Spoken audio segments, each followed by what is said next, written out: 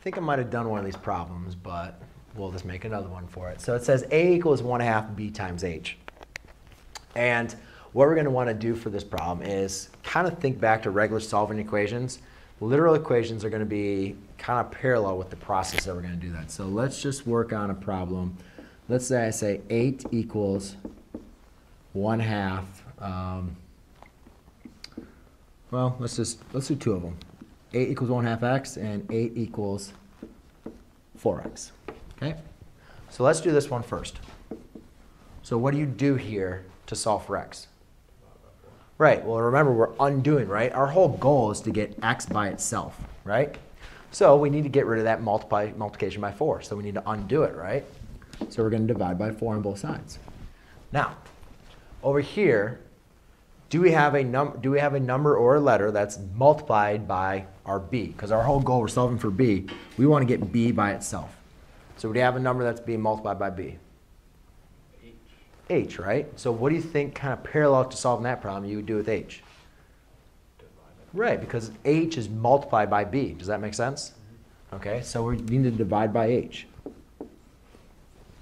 So now I have a divided by h equals 1/2 b.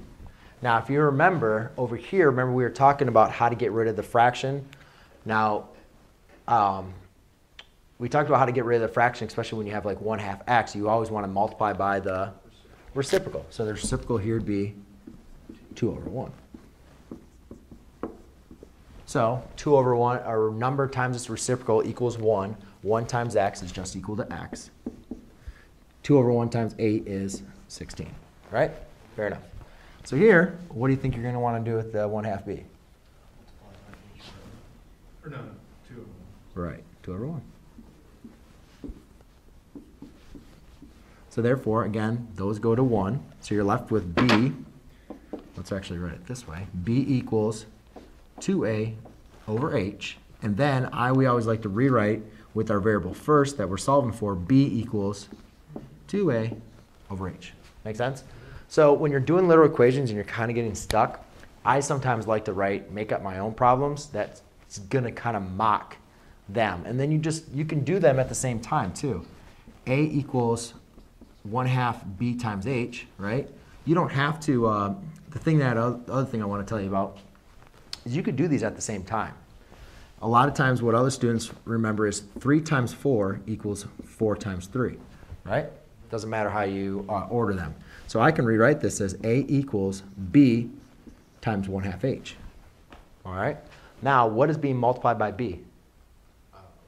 1/2 h, right? So you could just do this at the same time. Well, instead of dividing by a fraction, we multiply by the reciprocal, right? So again, you're going to get the same answer. All right? It's just a different way to do it, different way to think of it.